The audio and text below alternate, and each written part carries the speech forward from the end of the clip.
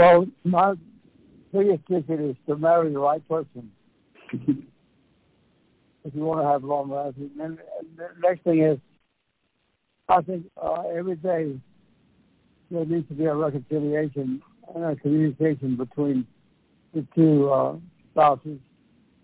And we've always tried to do that. We don't go to sleep with some remaining differences between us, and we also read the Bible every night.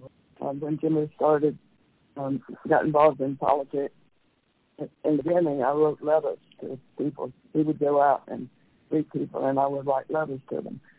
She was a full partner.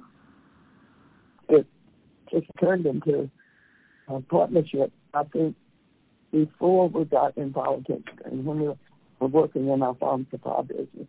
And I knew more on paper about the business than he did.